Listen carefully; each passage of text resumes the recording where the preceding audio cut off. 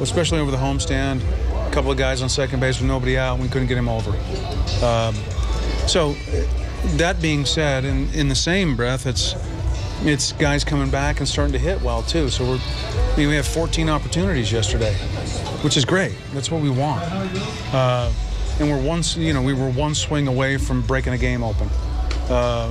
So we want to create those opportunities and have guys out there on the base paths. So, hopefully that continues and that one swing can come where that ball gets in the gap with the bases loaded or whatever that is. It helps us get to a point in a game where we get a starter out of there, or it takes us from a 1-run lead to a 4-run lead. It just makes all the difference in the world for your team.